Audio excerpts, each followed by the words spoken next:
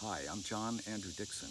I'm an artist, and I work a lot in a medium that I'm sure you're very familiar with. It's called collage. And a collage artist works with paper, and like most artists, we work indoors in the studio a lot, and most collage artists work in the studio, but I do something that's slightly different. Not all collage artists do this. I take the process of working in the collage medium outdoors and into the open air, as you can see, and in the French language, they refer to this as en plein air.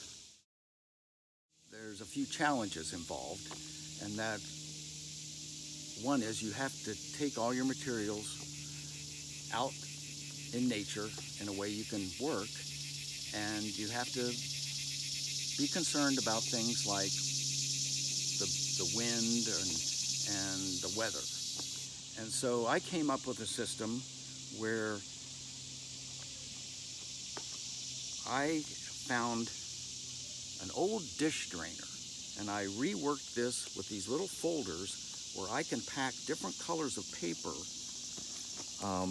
in these slots. Now this is where the dishes would have gone. This was like from the days before dishwashers, and so I've got my rainbow of colors, and I have this big clipboard where I work on. And so what I'm trying to do is kind of shield my paper from the wind, because there's nothing that kind of disrupts what you're doing quicker than a breeze that's blowing your paper around. Well, I've got my sky blocked in, and it may rain today. And so I've put in some clouds that look like maybe we might get a little bit of rain. I'm hoping we don't. But I've got my composition selected.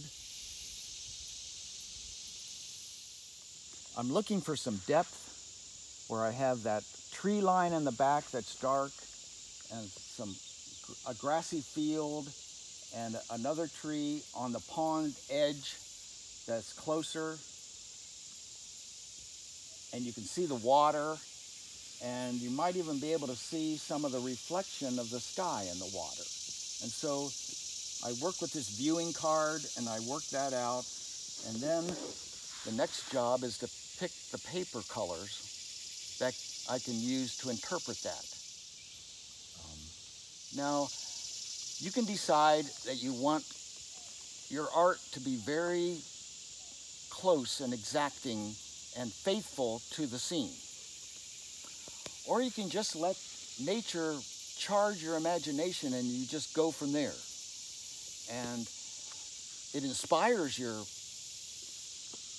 design or your artwork, but it's not necessarily a direct replication of that scene.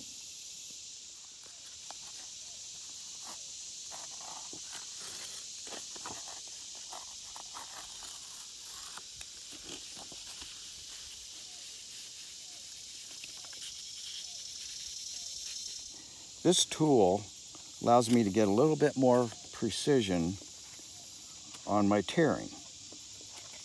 I do most of it with my fingers, and you get sort of good at being able to shape something by hand, but to just give it those little touches that make it more tree-like, you want those little details where the sky is showing through the leaves at the edge of a tree. It's just a little bit more irregular than you can usually get with your fingertips. I work with multiple adhesives. I work with a wheat paste, which is like a wallpaper paste that you mix up from wheat powder.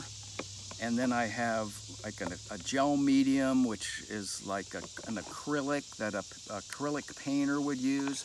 And I have white glue, which is like an Elmer's glue, just your basic white glue.